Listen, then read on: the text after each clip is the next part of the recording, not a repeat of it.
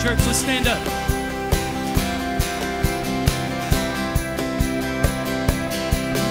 Here we go.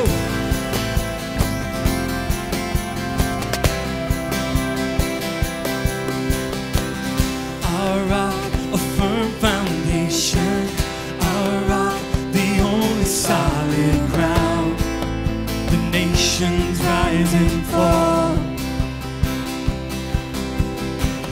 Kingdoms once strong, now shaken. We trust forever in your name, the name of Jesus. Yes, we trust the name of Jesus.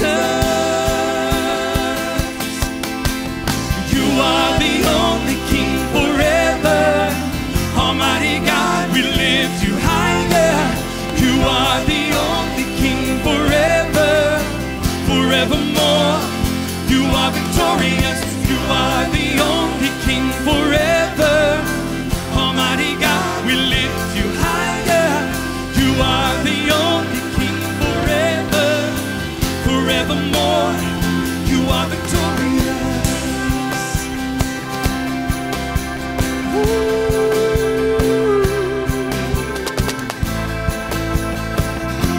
Unmatched.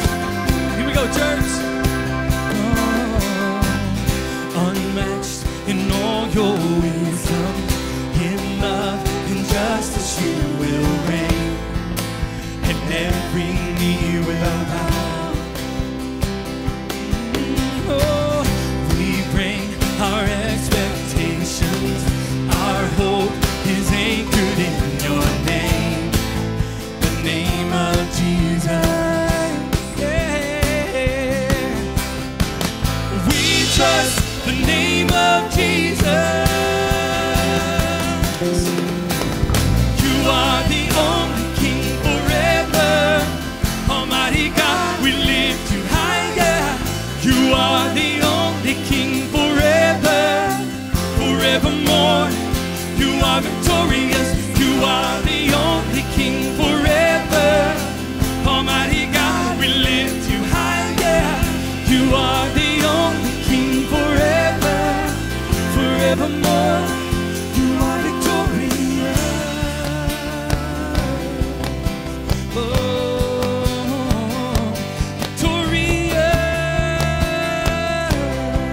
Oh, you are victorious.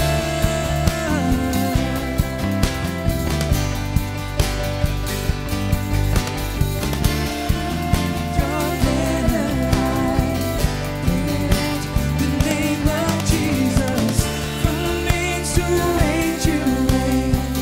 Your kingdom has no end. We lift our banner high. We lift the name of Jesus. From age to age you reign. Your kingdom has no end. The only King forever. Almighty God, we lift you higher. You are the only King forever, forevermore. You are victorious. You are the only King forever. Almighty God, we lift you higher. You are the only King forever, forevermore. You are victorious. You are the only King forever. Almighty God, we lift you higher. You are the only King forever, forevermore. You are victorious. Oh, yes, victorious.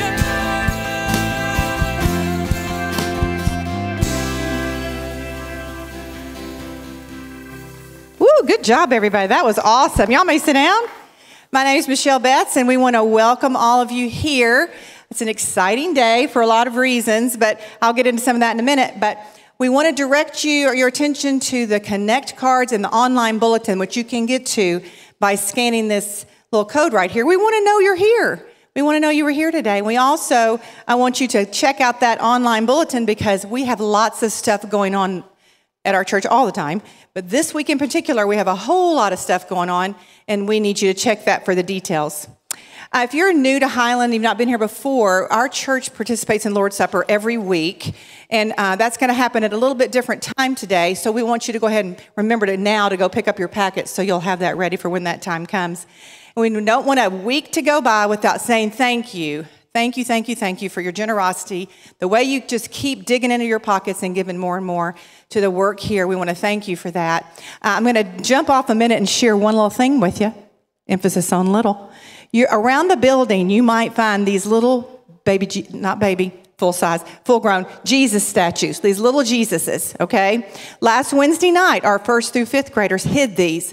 They had the best time hiding these all over the building. So you might find one. If you do, what we'd like you to do is take him, hold him in your hand, pray, have time prayer, and pray for our children's ministry too.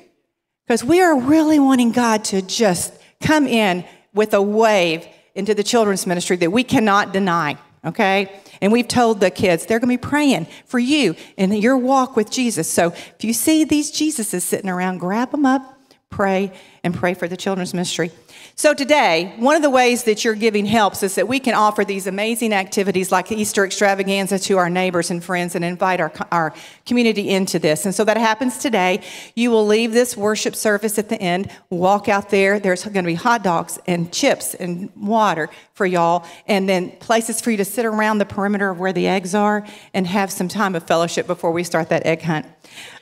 We are so excited as we move into worship to welcome a brand new staff person, and Donnie's going to share a little bit what he says means so much about her being prayed in. I mean, God just was so faithful. And so we're excited to welcome Emily to our staff and to our church and to be a part of this mission, ministry here. And Sean Perrin will be praying over her. I called him Sean Gearson in the first service.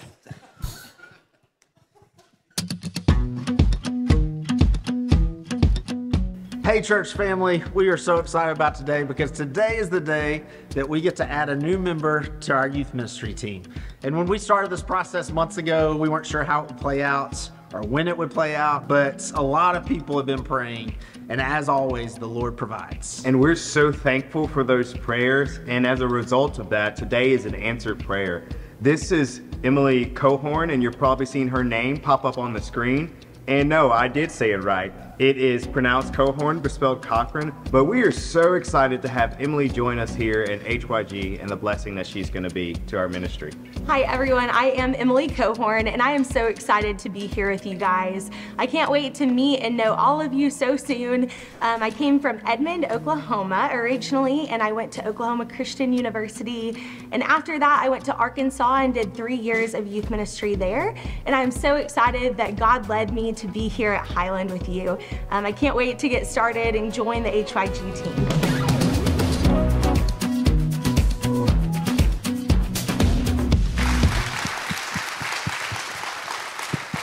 Good morning, church. It's a great day, isn't it? Yeah, we're so excited to have Emily with us now and just to be a part of our staff here at Highland. We are really blessed here at Highland to have people like Emily everywhere. Isn't it wonderful? So, Emily, I want you to know that we are thrilled you're here, that we love you, that we're going to support you, we're going to pray for you, we're going to back you up. And what I want to do is I want to charge you, Emily, your job, okay? I charge you as a minister of the gospel, and specifically as a Highland Youth Minister, to be faithful. I charge you to live out the gospel with your words and your deeds. I charge you to be a godly woman, to be a student of Scripture, to be a woman of prayer, to be led by the Holy Spirit. I charge you to teach the truth, to be available and love and support students and their families. I charge you to be a spiritual leader for our church and our city. And I charge you to keep the main thing, by submitting all things to the Lordship of Jesus Christ. Emily, do you accept this charge? Yes, I do. Man, that's awesome. Let's pray for Emily, okay? Father, we're so grateful for all you've done for Highland, the way you have blessed us, the way you care for us. We're thankful especially now for Emily and what she means to us. We pray that her ministry will be Spirit-led, that she will be effective in everything she does, and she'll do all to your glory. It's your name that we pray these things. Amen.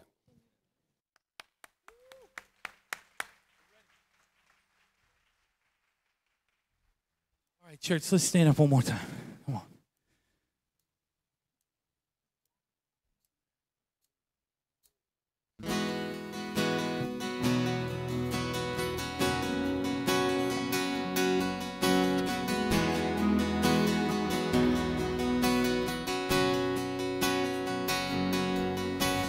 Higher than the mountains that I face, and stronger than the power of the grave. And it's constant in the trial and the change. This one thing, it remains. Oh yes, there's one thing remains. Your love never fails, it never gives up, it never runs out on me. Your love never fails, it never gives up, it never runs out on me. Oh, your love never fails, it never gives up, it never runs out on me. Your love, oh. And on and on and on and on it goes. Yes, it overwhelms and satisfies my soul. I love it. And I never ever have to be afraid. Why? This one thing, it remains. Oh, this one thing remains. Your love never fails, it never gives up, it never runs out on me. Your love never fails, it never gives up, it never runs out on me. Oh, your love never fails, it never gives up, it never runs out on me. Your love. Oh, in death, here we go. In death, in life, I'm confident and covered by the power of your great love. My debt is paid. There's nothing that can separate my heart from your great love. Your love never fails, it never gives up, it never runs out on me. Your love never fails, it never gives up. Here you go. It never runs out on me. And on and on and on and on and on it goes. Sing it, church. Yes, it overwhelms and satisfies my soul. Never, never, and I never ever had to be afraid. Why? This one thing, it remains. Oh, this one thing remains. Your love never fails, it never gives up, it never runs out on me. Yeah. Your love never fails, it never gives up, it never runs out on me. Your love never fails, it never gives up, it never runs out on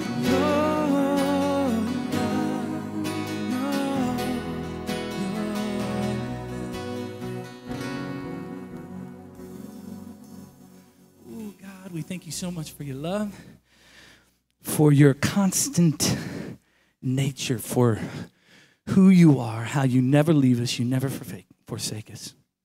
And we thank you for that. Thank you so much for always making a way, for allowing us to move through this life with confidence and boldness, faith through the power of the Holy Spirit. Thank you in Christ's name. Amen. Church, have a seat.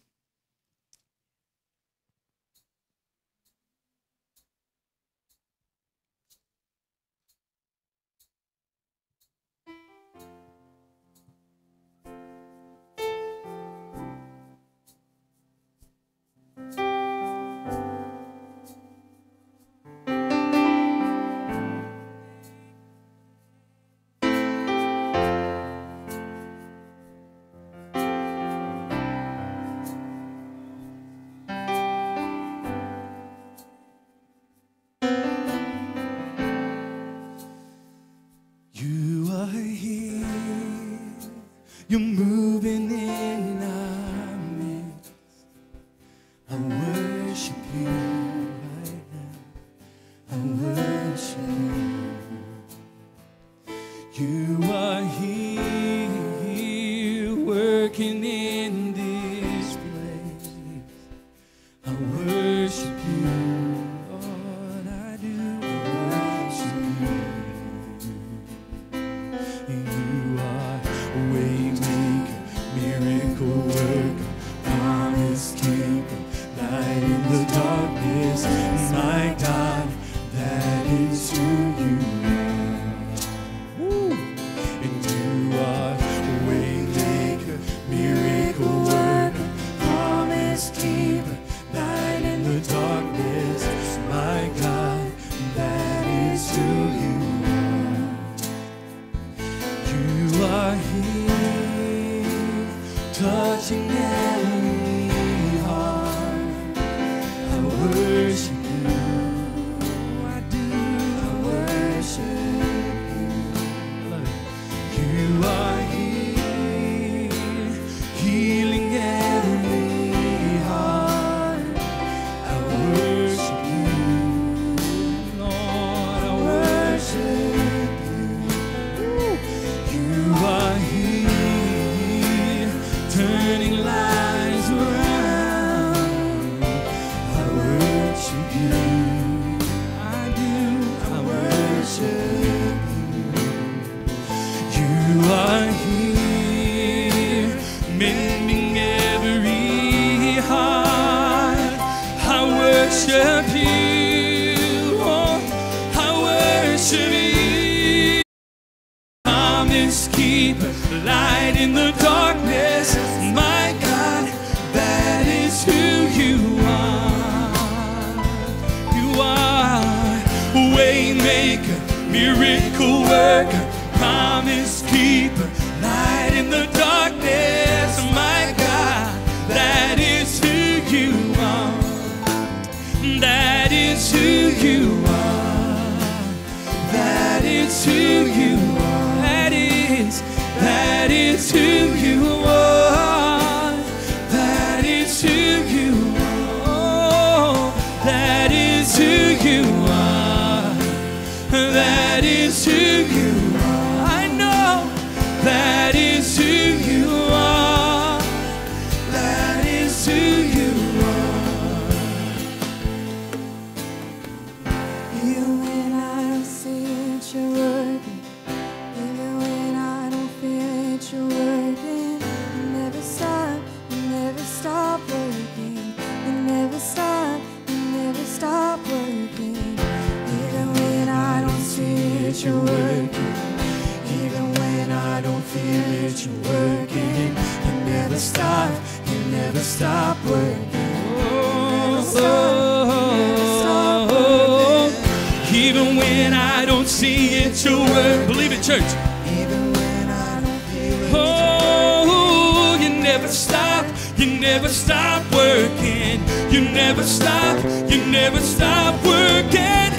Even when I don't see it, you're working. Even when I don't feel it, you're working. You never stop working. You never stop working. Waymaker, miracle worker, promise keeper, light in the darkness. My God, that is who you are. Yes, that, oh,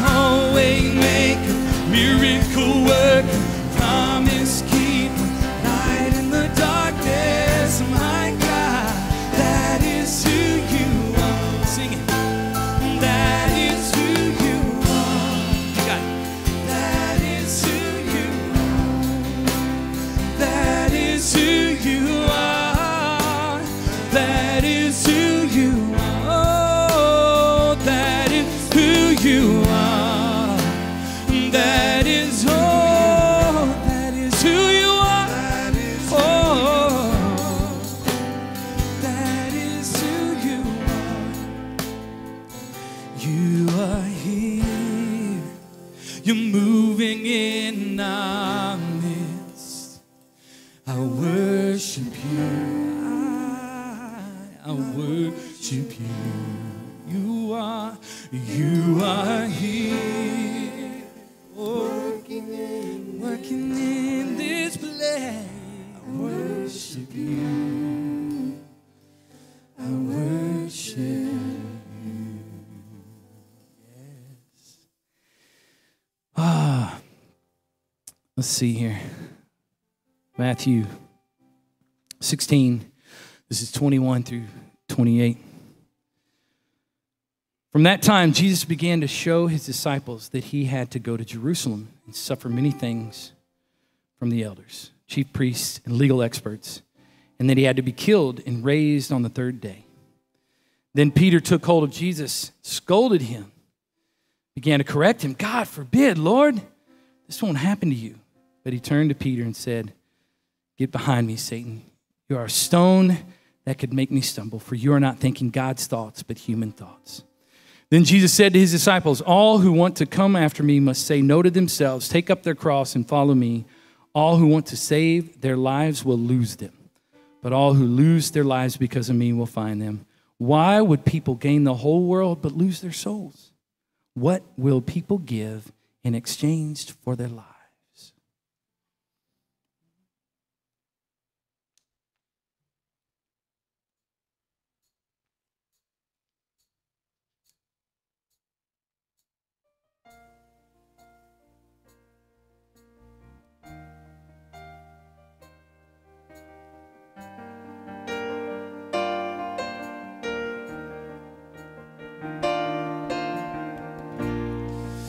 I've been told to live my own truth and do whatever makes me feel good. Get rid of boundaries, the rules are stifling, and chase good feelings, 'cause soon we'll be gone. But I found myself more lost than ever, enslaved and bound to my desires. And that's not freedom. Oh, Holy Spirit, make me more like Jesus. Every day a little more like Jesus. Crucify my flesh with yours, that my new life might be secure. Everything I do, yes, done so I could honor you. Resurrect me, sanctify, make me into your image. Oh, make me more like Jesus, more of you and less of me. I feel a change coming. I feel a change coming. More of you and less of me. Transformation by your spirit in me. Yes. Woo! Now that I know you, I know there's no one else for me. 'Cause you're the one that my soul loves. Oh, now I find myself more alive than ever. My life laid down for your desires. Yes. Now this is freedom. Holy Spirit, make me more like Jesus. Every day a little more like Jesus. Crucify my flesh with yours, that my new life might be secured. Everything I do, it's done so I could honor you, yes. Resurrect me, sanctify, make me into your image. Oh, thank you, Jesus. Thank you, Jesus. Oh, praise be to God, praise be to God. You save me from myself. And praise be to God, praise be to God.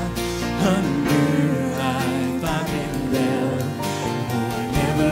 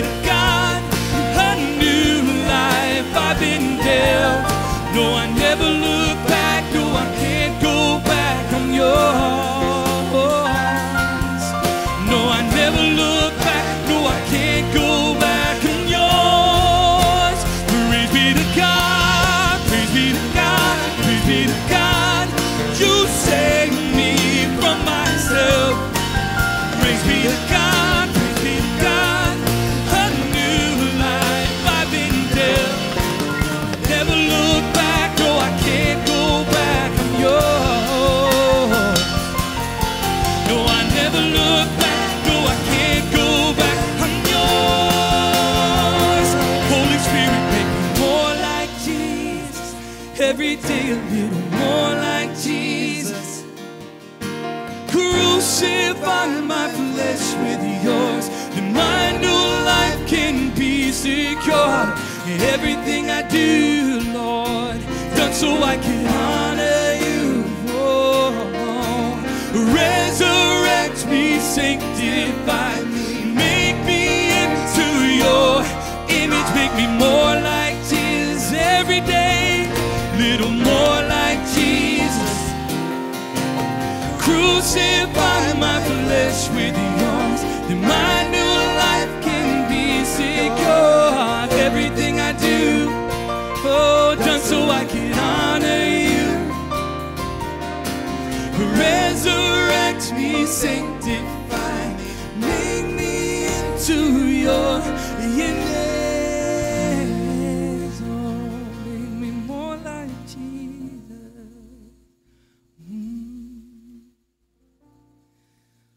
Oh, yes. Oh, man. Woo. Say, what a song. What a song. Goodness. All right. Grab my Bible.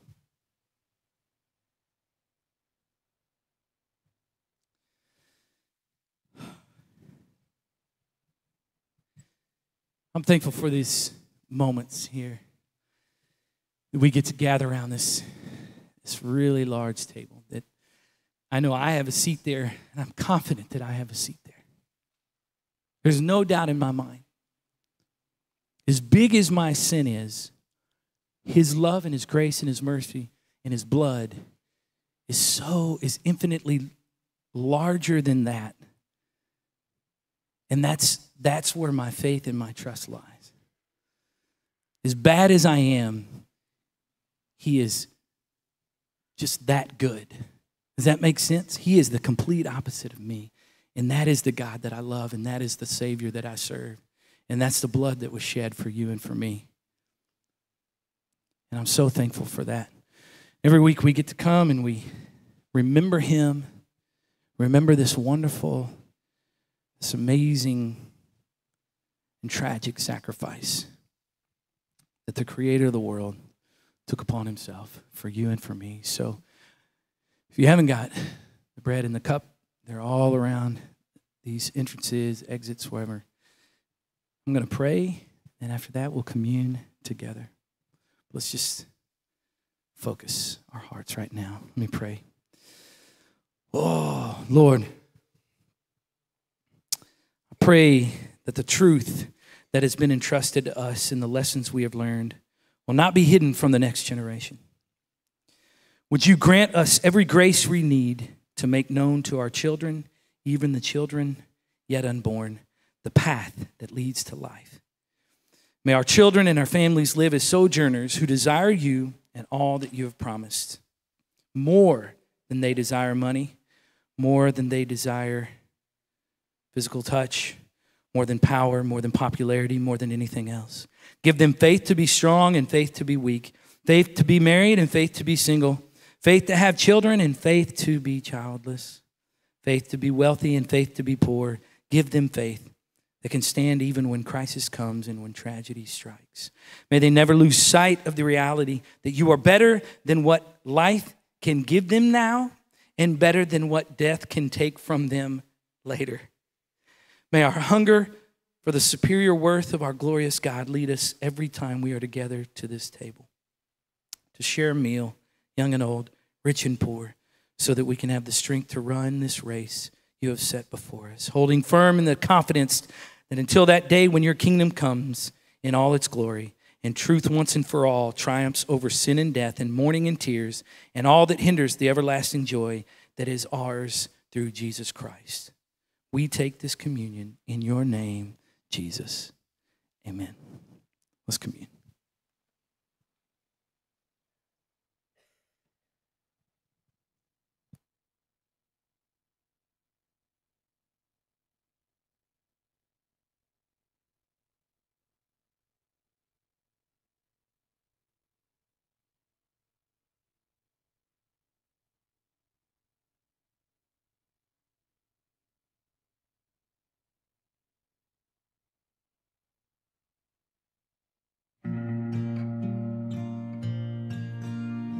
Wash me clean in the warm sun, dry me. Again, this is Emma Johnson. She shared with me that the Lord's been working on her heart for a while, and she felt like he'd been calling to her, and that today when she heard his voice, she knew it was the time. I've asked her about her own heart and readiness for this, and she's declared to me that she knows that she's a sinner and that only Jesus can save her. When Jesus is baptized, the Lord looks down on him and he says, "This is my son, whom I love, and in him I'm well pleased." And we believe that today the Lord looks at you and says, "This is my daughter, whom I love, and in her I'm well pleased." Okay, so Emma, do you believe that Jesus is the Christ, the Son of the living God? I do. Okay. It's based on that confession. I'm going to baptize you in the name of the Father, and the Son, and the Holy Spirit for the forgiveness of your sins, for the gift of the Holy Spirit, so that you might be saved now and forever.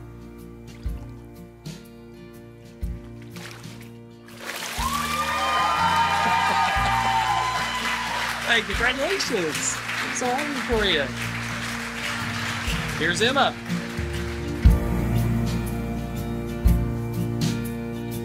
The big cheesy grin I had there in that video. That was Emma Johnson. She got baptized last week. She's a college student who was here visiting her grandparents and had felt the Lord calling her and decided to make that decision to be baptized last week. We celebrate it.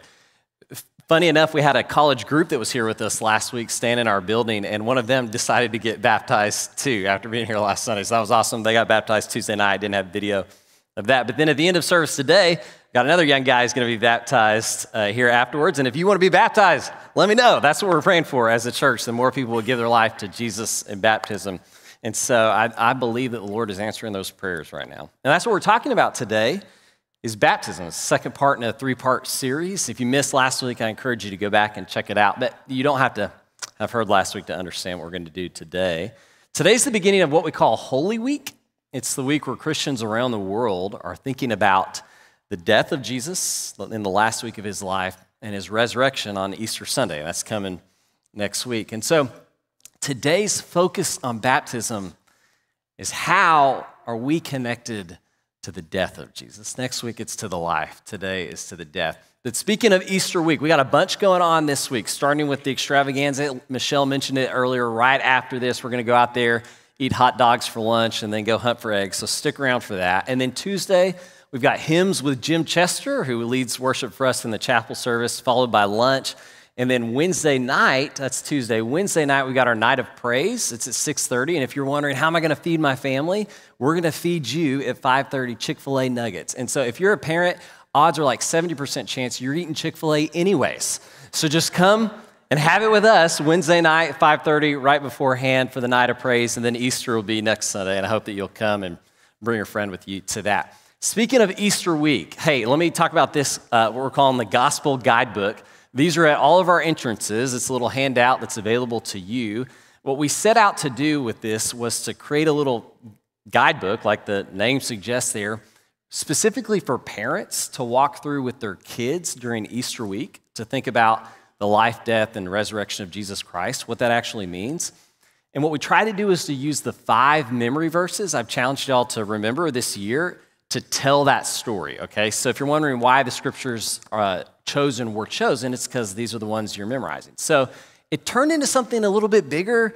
It would probably be hard to do in one sitting with your kids and could actually probably work with anybody. I think this would work with adults. So if you want to grab one of those, they're available. So pick them up on your way out. It's called the Gospel Guidebook. When I called it that, I realized that technically the Bible is the Gospel Guidebook. So this doesn't replace that, but I hope you'll pick it up. And then lastly, last word of announcement. For the last year, the Highland Church has been praying through fasting over and discerning who should be the next elders of this church. And so you all back in the fall made nominations, and our shepherds have been praying and discerning those, having conversations with those nominated. And today, I'm excited to announce the 8 nominees that we're presenting to this church for affirmation. And so if you had a biblical concern about one of these, I'd ask that you bring it to me or one of the shepherds before April 14th. And if we don't hear from you on April 21st, we're going to affirm these men as new shepherds of this church. So you want to know who they are? let me tell you. All right, here they are pictured with their lovely wives. This is Jimmy Adkins. Jay, you can give a whoop, that's fine. Jay Bethay, Carrie Daniel, Charlie Fowler, Jonathan Mooneyham, Rance Reagan, Rod Robinson, and Trent Williamson. Let's give it up for these great men of God.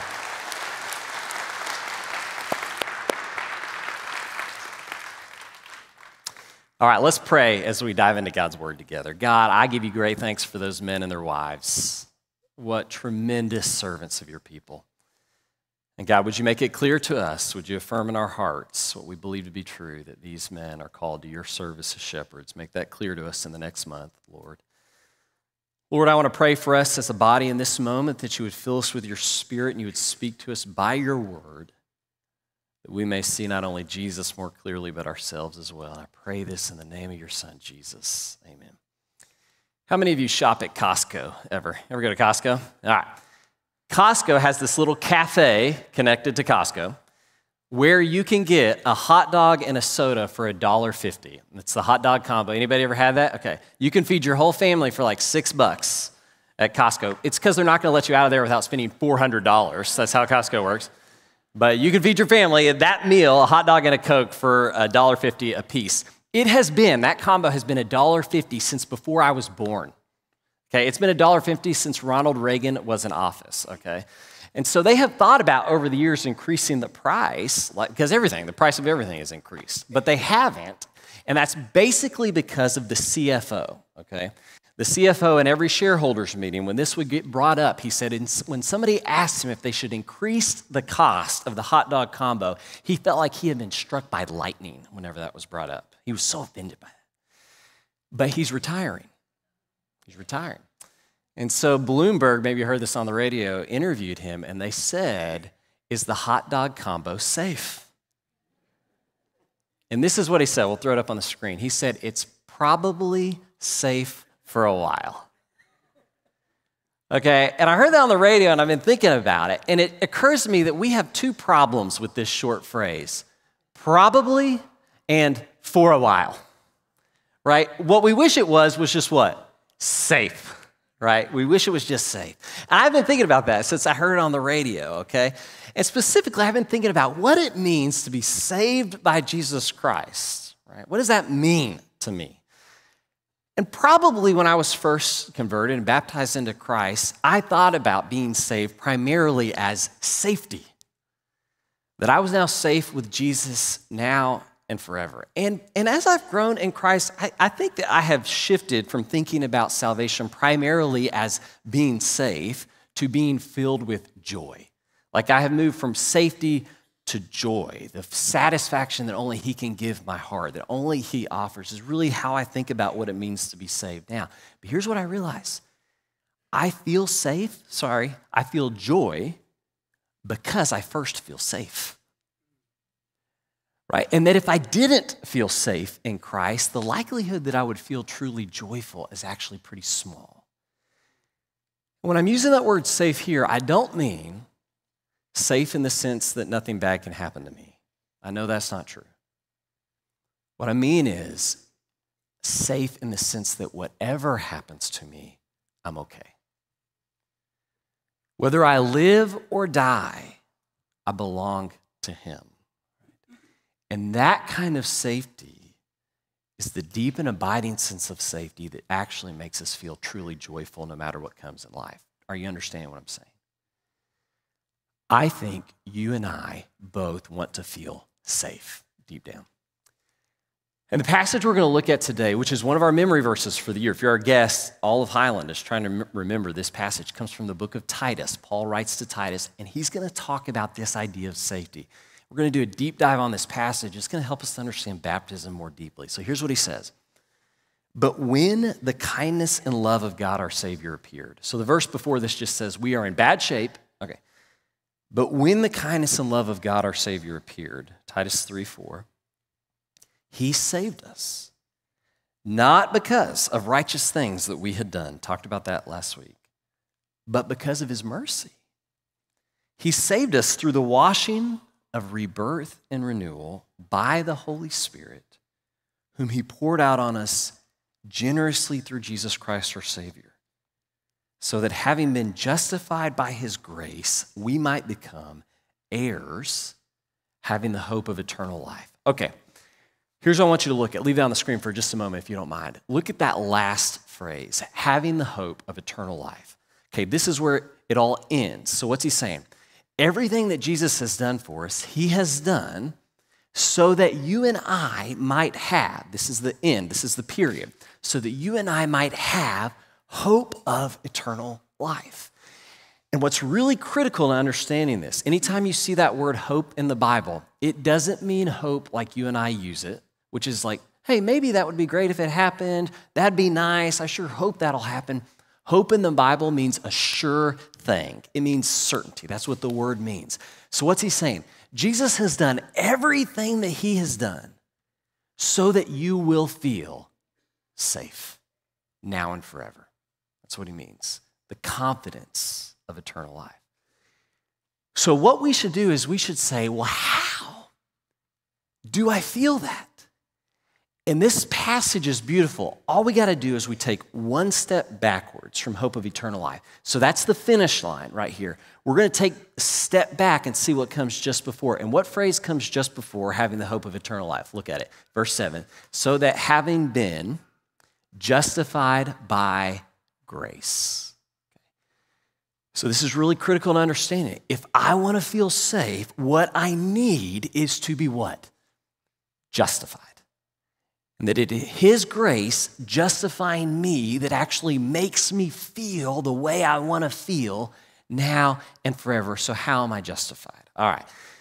That word justified is not a word that we use a lot, right? Unless you watch the show on FX, it's probably not something that you talk about often, all right, the show Justified.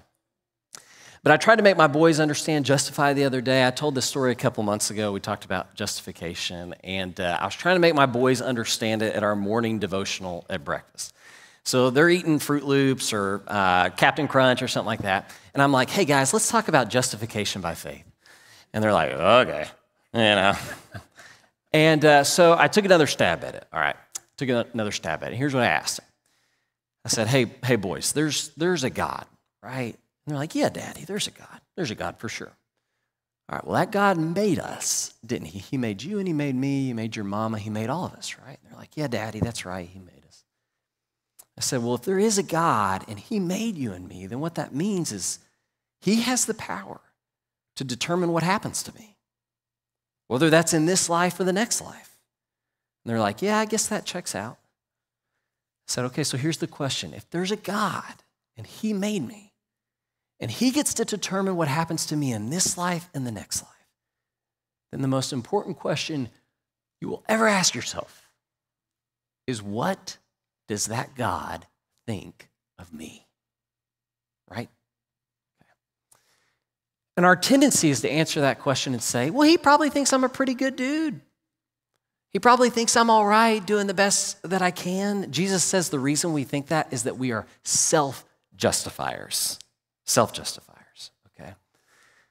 Paul says in Romans 3, the reality is that God has a standard that is way up here and that all of us have sinned and fallen short of the glory of God. So we don't meet his standard. But then in the very next verse, so that's Romans 3:23, Romans 3:24 says, but we are justified, there's that word, freely by the grace of God, which means that Jesus somehow brings us up to the standard of God so that when God looks at us, he says, oh, you and me, we're good.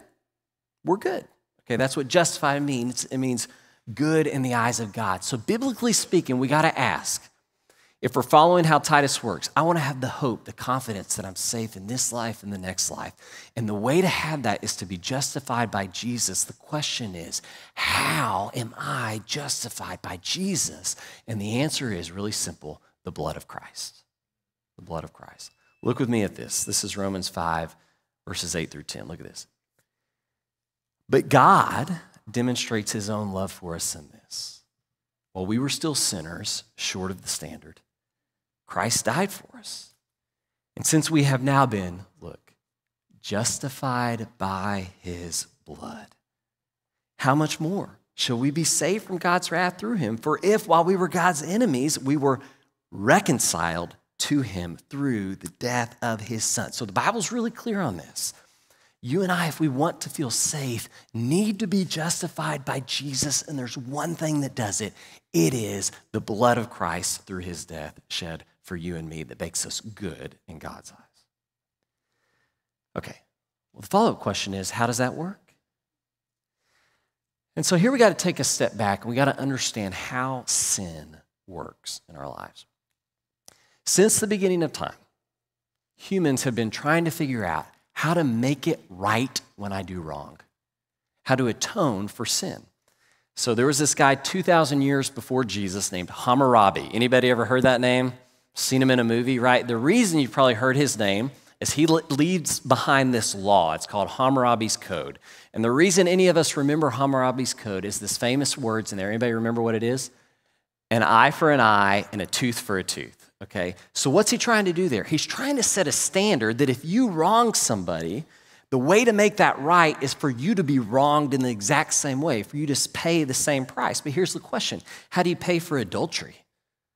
How do you pay for jealousy? How do you pay for yelling at your kid's Little League umpire?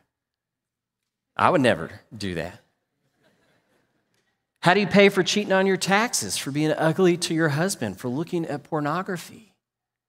Right, what do those things cost? How do you make those things right? I don't follow the royal family in the United Kingdom, but maybe you've heard recently about this issue with Kate Middleton, the princess there, that she had been kind of out of the limelight, disappeared. There was a whole Photoshop scandal with one of her pictures, and all of the nation was criticizing her for not being present and available. Newspapers were running headlines about how terrible she is, and this week she revealed she's fighting cancer.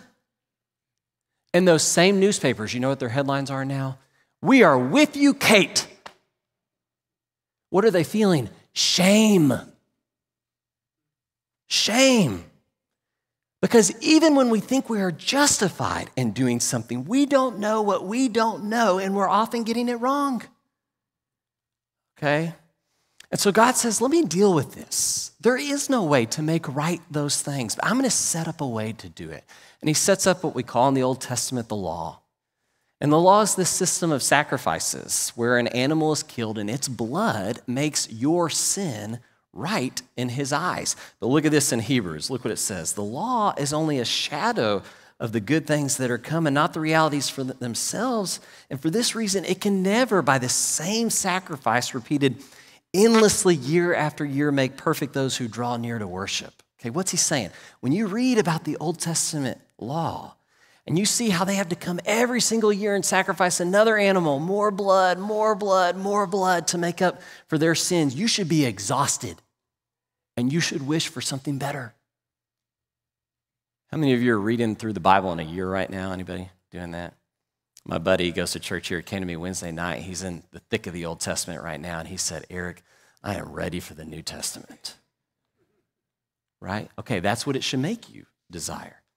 So Jesus, just before he dies, this week, Jesus sits down with his disciples and he holds up a cup of wine, and this is what he says. This is the cup of the new covenant, the new promise from God that's what? In my blood, which is going to be poured out for you. This is going to be different. And Hebrews says this, when Jesus dies, he didn't enter the holy place by means of the blood of goats and calves. He entered the most holy place once and for all by his own blood, thus obtaining eternal redemption. So what he does once and for all. He secures this eternal pool of his saving blood, which is available to all people once and for all from this point on. There's a new song on the radio. It's by Charity Gale. It's called Thank You, Jesus, for the Blood. Have you heard this song? Oh, I'm liking that song.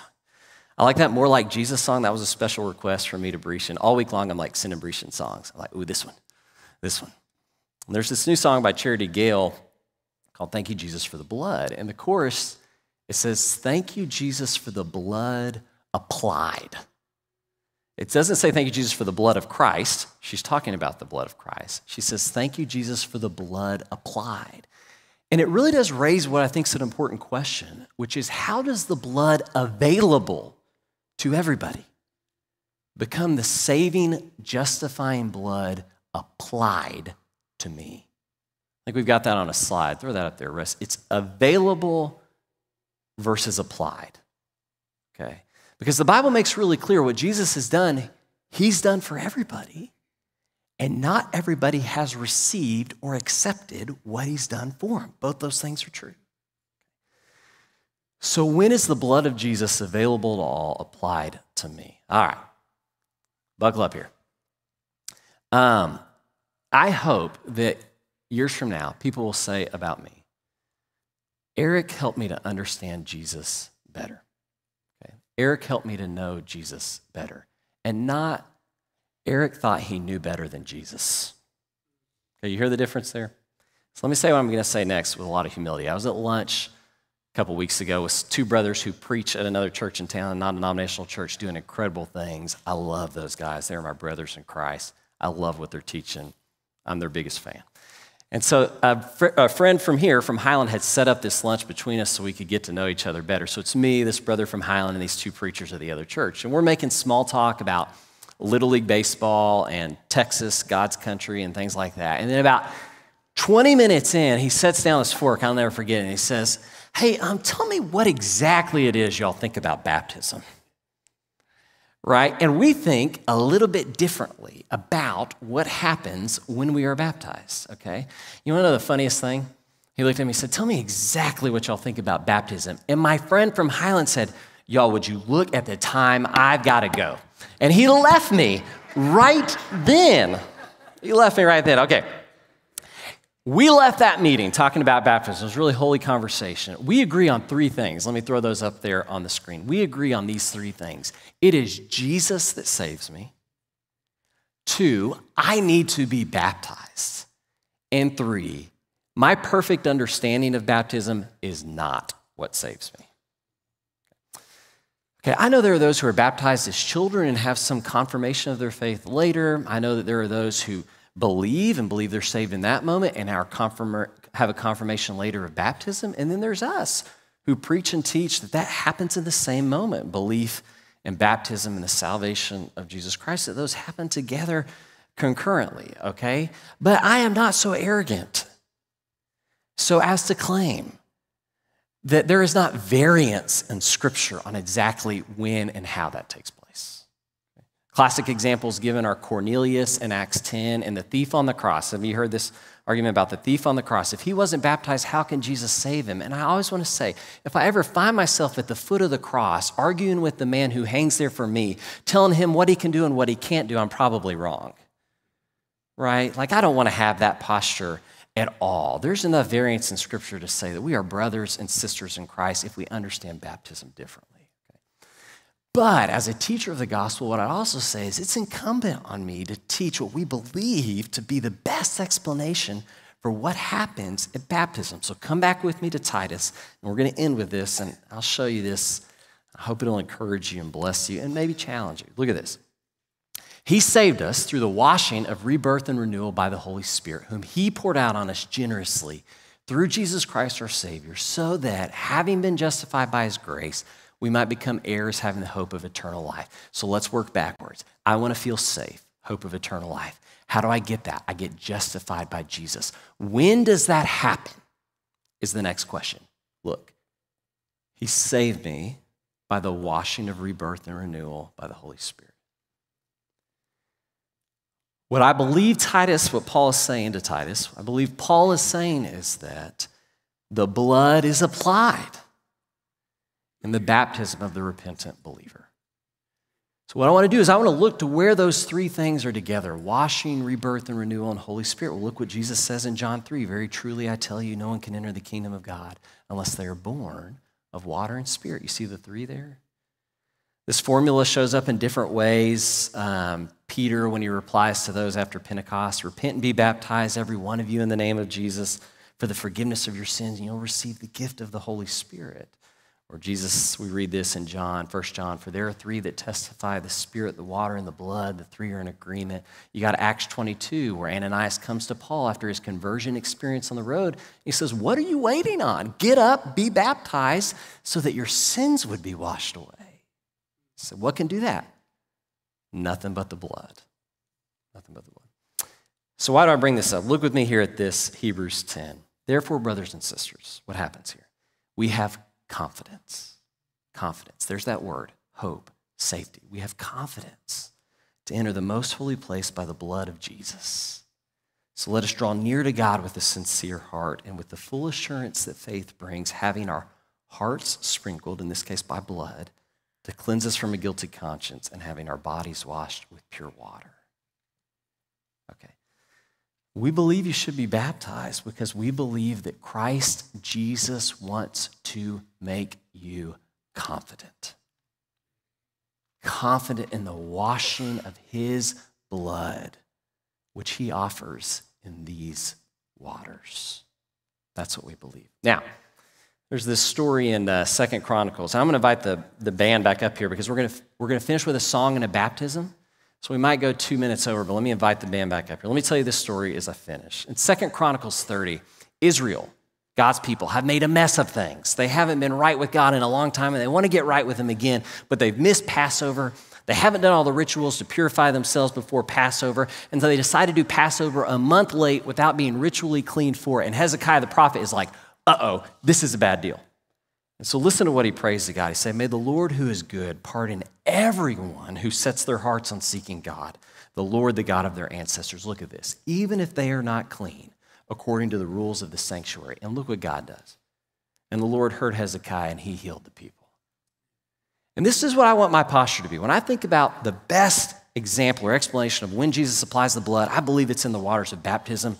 But my prayer for those who believe it happens at a little bit different moment is that God will sort that out. Because I could be wrong. I could be wrong.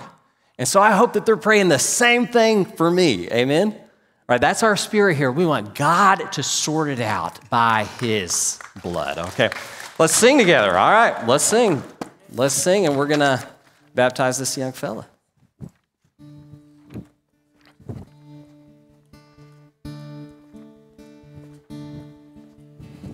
I did to follow Jesus. I have decided to follow Jesus. Hey, y'all. How's it going? How are you? Decided to follow Jesus. No turning back. No turning back. The world behind me, the cross before me. The world behind me, the cross before me. The world behind me, the cross before me. No turning back, no turning back. Though none go with me, still I will follow. Though none go with me, I still will follow. Though none go with, oh, I still will follow. No turning back.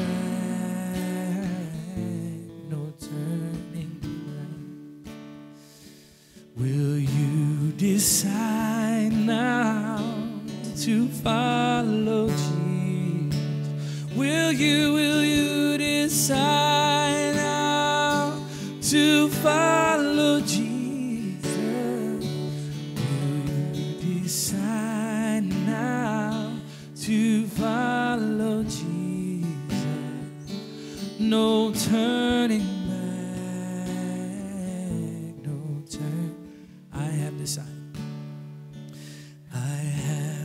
Decided to follow Jesus.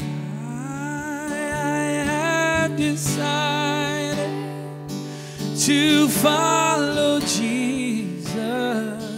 I have decided to follow Jesus. No turning back.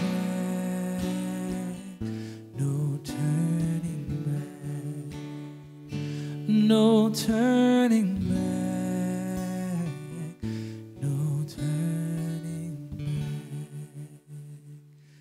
Father, we are so thankful for new life, new birth into you that we're going to witness, and grateful for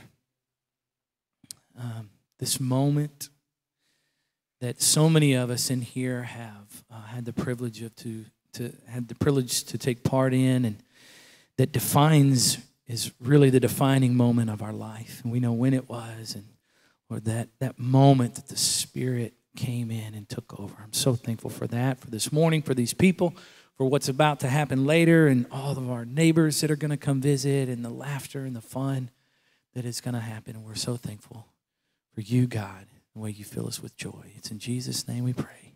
Amen. All right. Yeah. Okay, church, this is Austin Howard right here. I think the lights are going to come up here in just a second. He's here. Here we go. They're not going to come up. All right. Checks out. Appreciate that. Okay. This is Austin Howard, and I've known Austin probably close to 10 years, and it has been a blessing and a privilege to know you and call you my brother. And Austin reached out to me yesterday, and the Lord's been working on his heart, and he wants to give his life to Jesus in baptism. And you'll probably see Austin around. He's on our security team. He's already here and serving, but he wants Jesus to have his heart. And so he's made this decision to be baptized. So we talked a moment ago and last night, and he knows he is a sinner and that only Jesus can save him. And so we're going to baptize him into Christ for that reason. So Austin, why don't you come over here? And this is Austin's family, here to bear witness to this. Austin, do you believe that Jesus is the Christ, the Son of the living God? Yes, I do. It's based on that confession. I'm going to baptize you in the name of the Father and the Son and the Holy Spirit, so that your sins might be forgiven, that you might receive the Spirit and be his forever.